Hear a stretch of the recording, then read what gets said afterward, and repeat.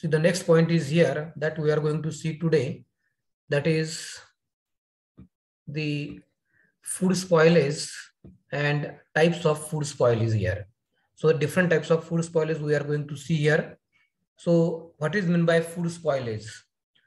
So that food spoilage, it can be defined as any change in the visual, smell and texture of food material that makes it unacceptable for the consumption or for eating purposes. So due to the entry of different types of microorganisms in the food material, that food, there is some changes are takes place due to the metabolic activity of that microorganisms, and that changes may be visual changes, that may be related to the smell as well as texture of the food material. And because of all these changes, that food becomes unacceptable for consumption or for eating purposes. So this is called as the food spoilage. Or that food spoilage is the process in which that food deteriorates to the points it is not edible to humans, or its quality of edibility becomes reduced. So the quality of edibility or that decreases here because of that metabolic changes, or that food becomes unfit for edible purposes for the human, and this is called as the food spoilage. So these are the characteristics of the food spoilage here. So what types of changes takes place in the food after it gets spoiled, and that includes there is an unpleasant smell, then unpleasant taste, then color change. The next one is here texture change like this here, and it becomes moldy, or that is due to the growth of fungi or growth of the yeast. So these are some characteristic changes or the characteristics of the spoilage of food material here. And that food spoilage, it can be due to the different reasons. So that food spoilage may be due to damage by insects, it may be due to physical injury, it may be due to degradation by enzymes, that is enzymatic degradation, or that food spoilage, it may be due to activity of the microorganisms. So all these are the reasons which are responsible for the food spoilage. Then there are different types of food spoilages are there. For example, physical spoilage. So what is this physical spoilage? Just it is nothing but the moisture of loss or there is a gain of moisture here, or moisture loss or moisture gain that results into the spoilage, and that type of spoilage it is called as the physical spoilage. That means this physical spoilage, it is not due to the microorganisms, but it is due to the gain or loss of moisture or water from the vegetables or that food material here. Just we know that if you keep that food material or that vegetables, for example, for longer duration, so before microbial attack, that foods or that vegetables, they get wrinkled, and this wrinkledness, it is due to the loss of moisture from the that vegetables here. Then another one is here chemical spoilage. So there is in chemical spoilage, there is a oxidation of fats takes place, or there is a browning of the fruits and vegetables that are called as the chemical spoilage here in this way. And third one is the microbial spoilage. So this microbial spoilage, it is due to the growth of microorganisms, or it is due to the production of enzymes by the microorganisms, and that results into the one type of spoilage. So this spoilage, it is caused by microorganisms. That's why it is called as microbial spoilage. See, this is the microbial spoilage here examples. So that microbial spoilage may be because of bacteria, it may be because of yeast, okay, it may be because of molds. So these are the different types of microorganisms here which are involved in the spoilage of food material. That means they are involved in the microbial spoilage, and these microorganisms include bacteria, yeast and mold. So there are different types of bacteria are there which can be responsible for the causation of spoilage of food material. And when that bacteria attacks on the food material, they breaks down that food into that acids and other waste products. These are produced in that food material. Okay. And while that bacteria itself sometimes may or may not be harmful, but the waste products which are produced by this microbial activity or by that microorganisms, that may be unpleasant to taste, or they may even be harmful to the human health. So though that microorganisms not harmful, but they can cause the spoilage, and whatever that products are produced in that food material, because of this microbial activity, that products are unpleasant to taste, or they change the taste of that food material, and whatever that waste products are produced here, that products may be harmful to the human health. So though that microorganisms are pathogenic in nature, then that yeast can be responsible for the decomposition of food which have the high sugar content. So those food product here which consist of large quantity of sugar or high concentration of sugar, so that products get contaminated with this yeast and they get spoiled by this yeast here. And that same effect, it is useful, that is the same effect in the sense here that fermentation of sugar by yeast here, for example. Okay, so that same effect, it is useful in the production of different types of foods as well as beverages, and that includes bread, because it is produced by the fermentation of that dough here. Okay, so that results into the formation of bread, then yogurt, as well as some alcoholic beverages. So that are produced by a process which is performed, which is done or carried out by the microorganisms, and that process is called as fermentation process. Okay, then there are some spoiled foods. These are harmless to eat. That means though that particular foods are spoiled, and if we are eating that spoiled foods, so it does not cause any harm here. So they are harmless to eat, and they simply be diminished in quality. So that quality will be decreases here because of spoilage. But there are some foods are there in which there is a spoilage takes place, and eating of such spoiled food, that can be harmful to the human body. So for example, uncooked or undercooked animal flesh that spoils or which is spoiled, it is generally toxic. Okay, and consumption of such toxic or spoiled meat and meat products or uncooked or undercooked animal flesh, that results into the serious illness or sometimes death of the human or that person. So these toxic effects from the consumption of that spoiled food material, that is called as the food poisoning, and this is also called as the foodborne illness. So whatever that foodborne diseases are there, foodborne intoxications are there, or food poisoning is there, it is due to the consumption of that particular food material which is contaminated with microorganisms or which is spoiled by microorganisms, and which consists of the toxic product produced by that spoilage causing microorganisms. And when we eat such food material, contaminated or spoiled food material having toxic substances, then we get infected, that is we get suffer from the food poisoning or foodborne illness or food intoxications. See, this is the microbial spoilage, and how does it manifest itself? So there is that means how we can we can observe or we can understand that particular food material is spoiled.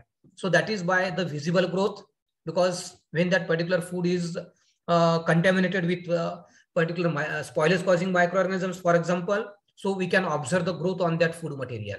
And generally we know that that is on the bread or on nuts or on the bhakri, for example, okay, which is made of from jowar flour or like that. So if you keep for longer duration or open as it is, so there will be fungal growth will be there or molds will be grow there. Okay, so that is nothing but the visible growth. And from that, if we are observing that growth on that particular food material, that we can say that that particular food material is gets spoiled. Then gas production, slime formation is there, that is layer of microbial growth will be formed on the surface of that food material, and off flavors. So that off flavors, it is also the one indication of the spoilage of that food material. Then these are the sequence of events in the spoilage process. So how that foods get spoiled? So that microorganisms, they have to get entry into the food from a source or from a more sources here. Just in last lecture, we have seen different types of sources of microorganisms in food. And so when, if that food is to be spoiled, so that microorganisms, they must be entered into the food material. Then that particular food material in which that microorganisms are entered, they should favor the growth of these microorganisms. That means that food consists of all nutrients which are essential for the growth of microorganisms. So at that time only that microorganisms will grow. That means that food environment, they favor the growth of microorganisms. After that, that food need to be stored under the growth condition for a sufficient length of time. So though that microorganisms grow in that food material, but if you are keeping that food material in low temperature, for example, so at that time these microorganisms will be so that microorganisms, they can grow, and so they cannot grow at low temperature, for example. So therefore it is need to be stored under the ideal growth condition which support the growth of microorganisms. Okay, and then to allow the sufficient number necessary to cause the spoilage, so that changes should be takes place in the food material. And finally, when there are changes takes place in that food material due to the metabolic activity, that means we can say here that particular food get spoiled.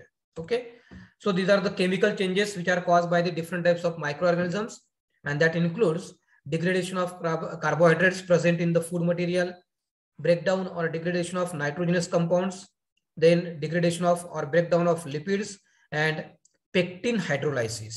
So all these are the chemical changes which takes place in the food material when that microorganisms contaminate the food or when they enter the food material. Now, why that particular food material gets spoiled? Foods जो है उनका spoilage क्यों होता है? तो यहाँ पे अलग अलग रीजंस है. एक रीजंस है इनएडिक्वेट स्टोरेज टेम्परेचर.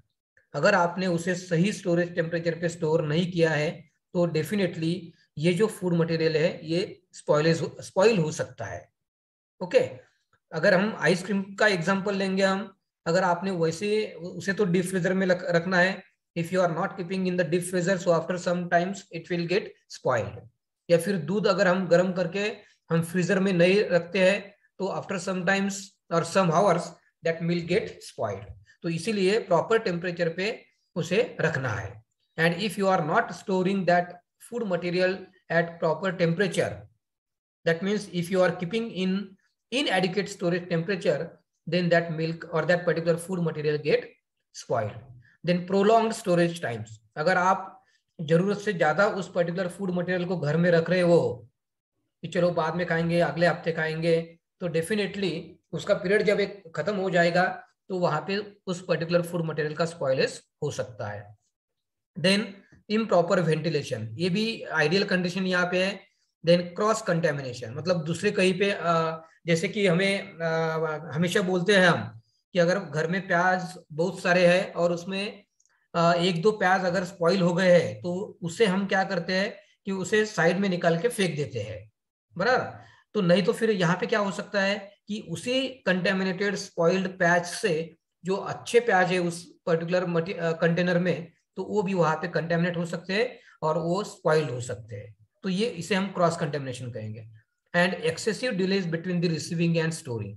अगर आप डिले कर रहे हो, मतलब पर्टिकुलर फूड मटेरियल मार्केट से लाने में, या फिर उसके पास अगर जो बेच रहा है उनके पास अगर 10 दिन से ऑलरेडी फूड मटेरियल है और उसमें भी आप वही से ला रहे हो एंड लाने के बाद भी घर में स्टोर कर रहे हो, तो वहां पे स्पॉइलेज हो सकता है. तो ये कुछ कॉमन कॉजेस है फूड स्पॉइलेज के. Then spoilage science. तो what are the spoilage science here, मतलब क्या क्या चेंजेस उसमें होते हैं या फिर क्या साइंस वहां पे होती है कि जिससे हम कह सकते हैं कि that particular food gate spoiled. तो एक है order. So because of breakdown of proteins which is called as putrefaction, so that results into the bad odors. An example is the rotten egg smell. Then sliminess, so due to the primarily to surface accumulation of microbial cells. जो slime वहां पे तैयार होती है surface पे, तो ये slime किस वजह से होती है, मतलब स्टिकी सब्सटेंस वहां पे कभी कभी तैयार होता है. So this is because of the slime produced by the microbial sales. तो या फिर ये उन बैक्टीरिया की वहां पे ग्रोथ होती है, माइक्रो ऑर्गेनिजम्स की वहां पे ग्रोथ होती है और वो एक स्लाइम लेयर वहां पे फॉर्म करते हैं. And that is also due to the manifestation of tissue degradation. Microbial का कंटेमिनेशन जब पर्टिकुलर फूड का होता है तो वहीं पे अगर बहुत सारे बैक्टीरिया माइक्रो ऑर्गेनिजम्स वहां पे ग्रो हो जाते हैं तो ये टिश्यू को डिग्रेड करते हैं, ब्रेक डाउन करते हैं और उसे से वहां पे एक स्लाइमिनेस तैयार हो जाती है एंड डिसकलरेशन. अगर कलर भी कुछ पर्टिकुलर फूड मटेरियल का चेंज होता है, चाहे वो वेजिटेबल्स हो चाहे वो फ्रूट्स हो, तो वो भी एक स्पॉइलेज का साइन है, या पूरे हम कह सकते हैं अगर वहां पे कलर चेंज हुआ है, डिस्कलरेशन हुआ है, तो we can say that that particular food material is spoiled. Okay, then next one is here, next sign is souring. So that is because of production of acid. For example, sour milk from the production of lactic acid.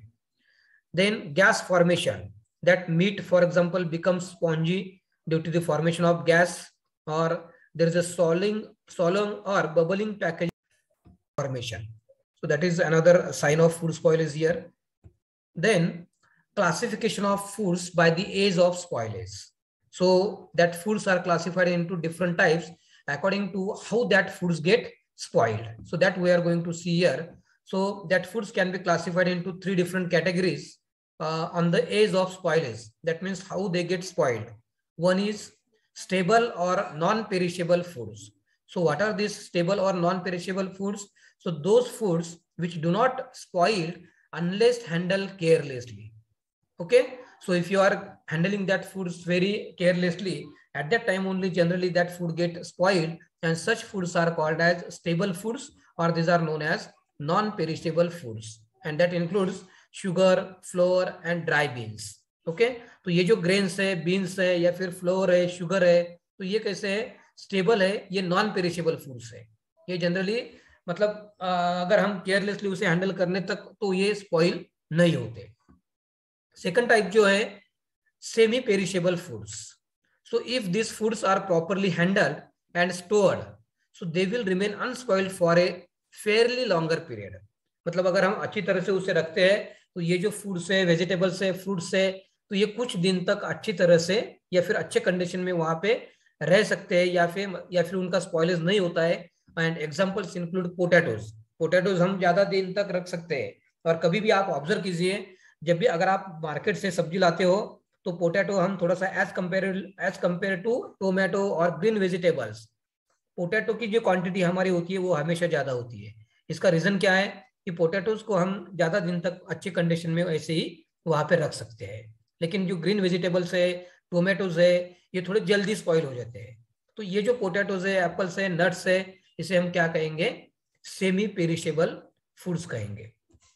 Then उसके बाद है perishable foods.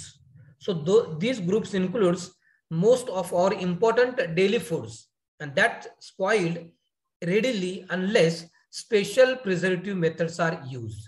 मतलब जब तक हम कोई अच्छी preservative method in particular foods को स्टोर करने के लिए यूज नहीं करते, तब तक ये मतलब इजीली स्पॉइल हो जाते हैं. अगर हम अच्छे कंडीशन में प्रिजर्वेटिव्स में रखते हैं या फिर कोई मेथड यूज करते हैं, so that can be remain in a good condition for longer duration, and that includes examples of these perishable foods includes meats, fish, milk, vegetables, then eggs, and so all these are the perishable foods. So this is about the perishable foods here. Now the next point we are going to see, that is spoilage of different types of foods. तो अलग अलग प्रकार के जो foods है इनका spoilage कैसे होता है, या फिर कौन से प्रकार के स्पॉइलेज वहां पे होते हैं अलग अलग फूड्स में. और so the first one is here, that is the meat spoilage. Okay, the first one is here meet spoilage.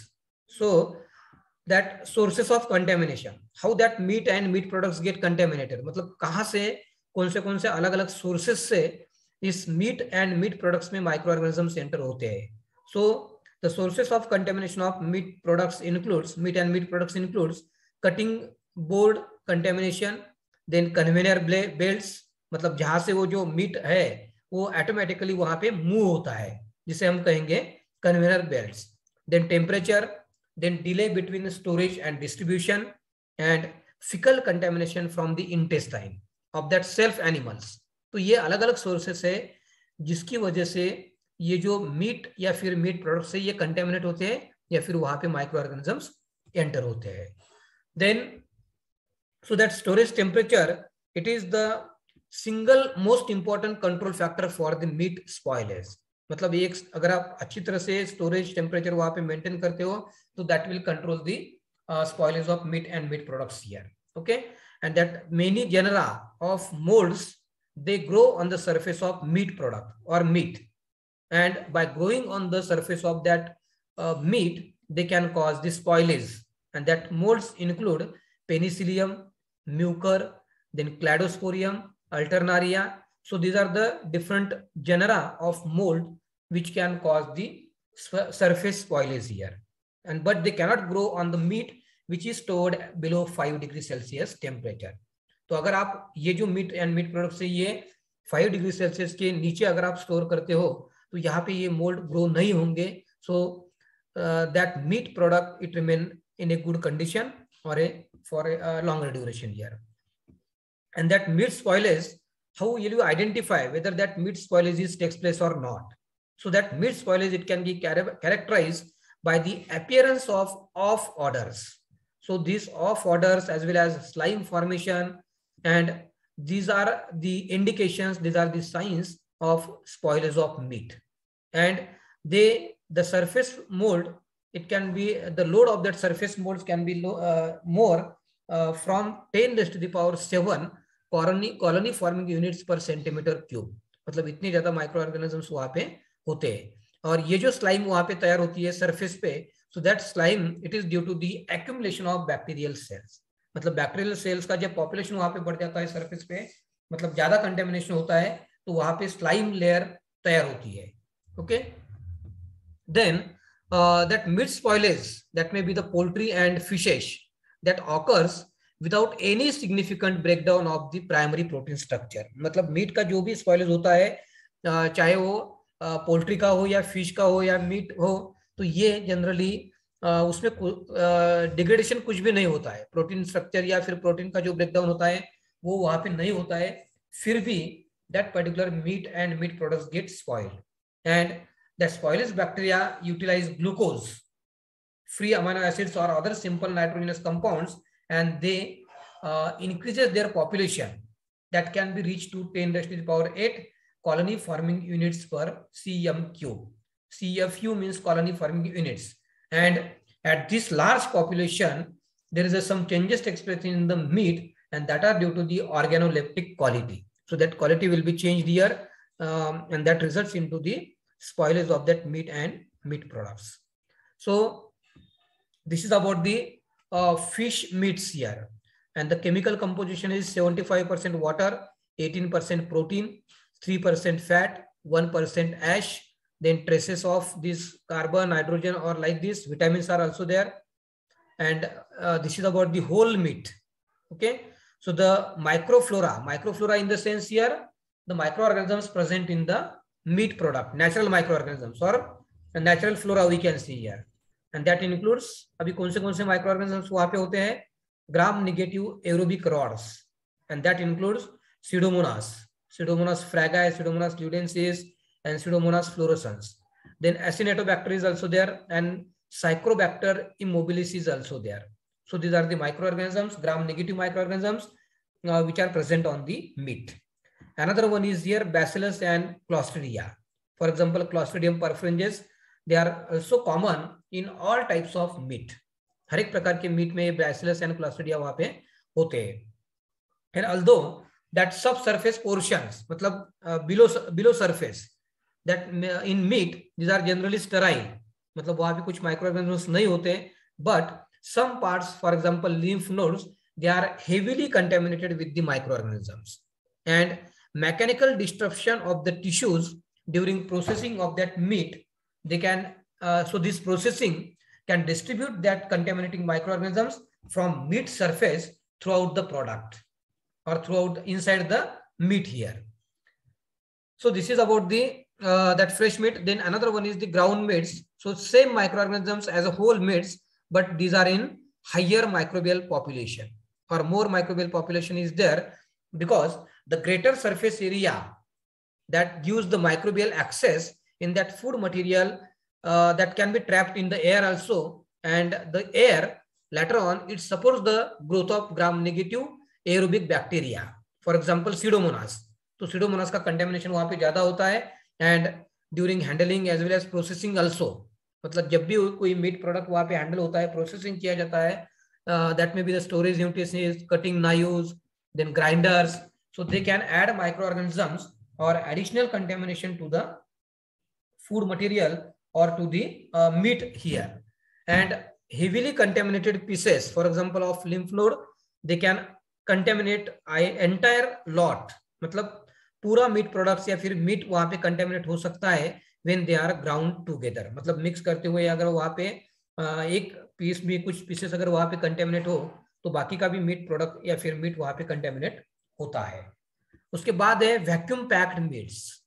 So not all oxygen is remove during the packaging. मतलब जब भी पैकेजिंग किया जाता है मीट का for example यहाँ पे, तो उस वक्त ऑक्सीजन पूरा का पूरा रिमूव नहीं किया जाता. So that is consume by the respiration bye aerobic microorganisms and tissue itself. मतलब जो रिमेनिंग ऑक्सीजन है वो रेस्पिरेशन के लिए यूज किया जाता है and this respiration it results into the formation of carbon dioxide. Carbon dioxide का वहां पे कॉन्सेंट्रेशन बढ़ जाता है and that microflora shifts from predominantly gram negative aerobic microorganisms to gram positive anaerobic microorganisms, as well as microaerophilic, that means which require the less oxygen. That microaerophilic lactic acid bacteria can also grow, and that includes the lactobacillus, then carnobacterium and leuconostoc. So these are the lactic acid bacteria. The next one is there that meat, so if nitrates are added to the vacuum packaged meat for the preservation or to inhibit the Clostridium botulinum in hams or in bacon, these are the meat products here, so that lactic acid bacteria domination is more pronounced. मतलब वहां पे lactic acid bacteria वहां पे ज्यादा रहेंगे. And vacuum packaged meats, these are considered very safe and which are free from the many pathogenic bacteria or species. Okay तो इस तरह से ये स्पॉइलेज वहां पे होता है and that spoilage in vacuum package meet is manifest. तो वैक्यूम पैकेज मीट में कौन से प्रकार का स्पॉइलेज वहां पे होता है तो ये हम बाद में देखेंगे. तो अभी